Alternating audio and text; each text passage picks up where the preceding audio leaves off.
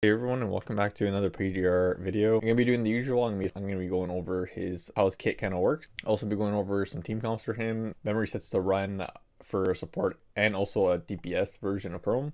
Slightly go over his weapon too, and lastly, one of my favorite parts about these guides is we're going to check out the skins that he will be getting in the game and the future ones that are released right now.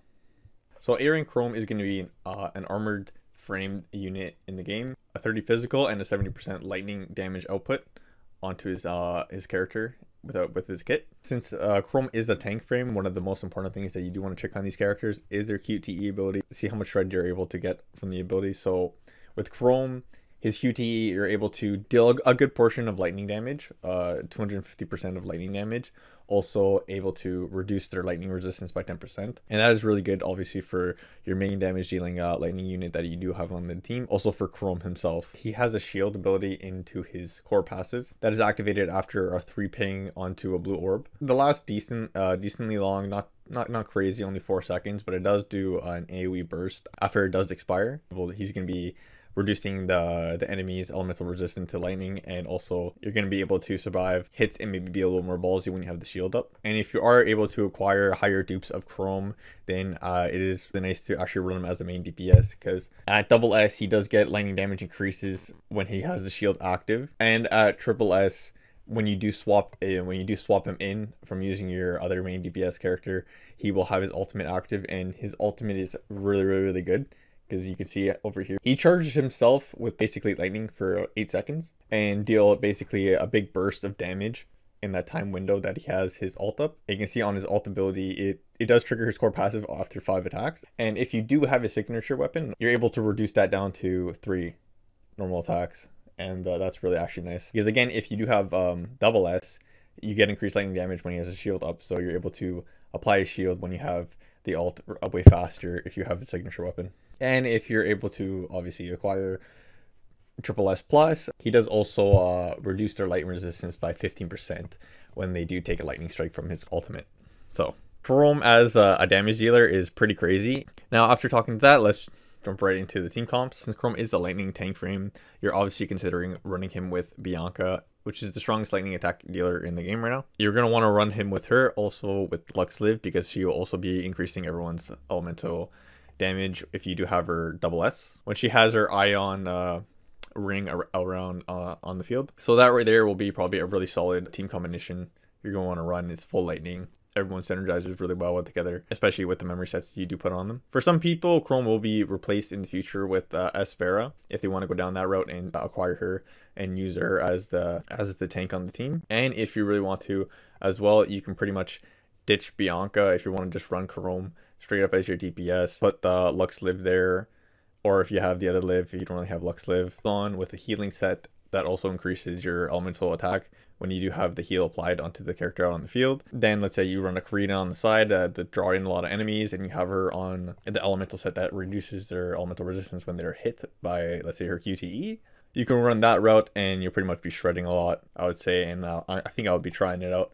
Definitely, if I do end up getting him to double S. Again, I don't know if I'll be pulling for any dupes of him right away. If I do, then I might try it out. So yeah, that is, again, two really good combinations you can do for team comps. If you're going to run him as a support character, you know, he's mostly going to be coming out, reducing their elemental resistance with his QTE, and also applying his shield. Or you can just outright just have him just doing all the DPS. Quickly going over the memory sets that I do recommend running on him.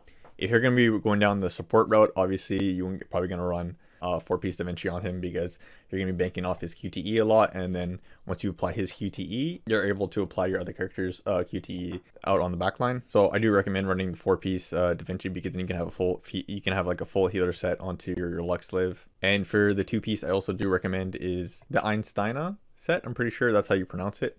I do recommend running that set as well, because it is a QTE set that does bank off his QTE ability too, because when QTE is triggered, he's also reducing the enemy he's hitting his elemental resistance by 15%. So I do recommend going down that route if you're going to be having him as a pure support onto the team. And if you're going to be running him full DPS, which I know a lot of people are wanting to do as a DPS character along with another DPS, let's say Bianca, then I would recommend actually running the 4-piece Heisen, because again, that is going to be increasing his lightning damage output. But I still recommend to keep on a 2-piece Einsteiner set, because if you got to swap out to your actual main lightning DPS, let's say Bianca or Dawn, then for sure obviously keep the Einsteiner set on, because then when you're popping his QTE, you're reducing the elemental resistance a lot more from the enemies that you are attacking out on the field. So those are gonna be the memory sets I do recommend. Again, really quick. I'm not gonna try to take too long out on these on the memory sets. And if we jump to his weapon real quick, I did talk about this weapon quick in my Nano Ouroboros video. The skill one on the 6-star weapon is gonna have a 10% more lightning damage increase. Also, when he is in his ultimate, to trigger his core passive in his ultimate, it takes 2 less normal attacks. So instead of 5, it takes 3 to activate the shield. And if you have, again, double S, the shield will also give him a lightning damage increase while he does have it active. Having the shield be able to pop onto him faster during his ult, meaning he's able to do more damage the longer his ult is out, with the shield being there as well. Alright, now for one of my favorite parts of these videos is actually checking out the skins. His generic skin is actually really sick, in my opinion. I like his long coat and the light blue with the white. The aesthetics looks actually really cool. Again, that is sick. This cyber crazy death punk looking thing, it's cool. It's not really up my alley, so I wouldn't really get it. But if other people did get it, I'd be like, wow, you do look pretty sick. Not gonna lie. It's a little too much for me personally. And then you have this elegant kind of suave looking set outfit that he will have, which I do like it a little more than the crazy punk one, but I still think his generic set just looks the best on him, because it just seems really how the aesthetics of the game is, and I like it.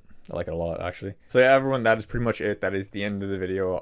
That's everything I had to pretty much go over. Again, if you are actually trying to run him as a main DPS or a strong sub DPS, I would recommend trying to get at least double S onto the character. So if you do have some extra pulls laying around, why not throw it and get like an extra, get a couple dupes of them and get them to there. And yeah, and always, if you guys did enjoy the video and you found it helpful, leaving a like or subscribe would be greatly appreciated. And I would be very thankful for that as well. As always, thank you, and I'll see you all in the next Punishing Grey Raven video. Peace.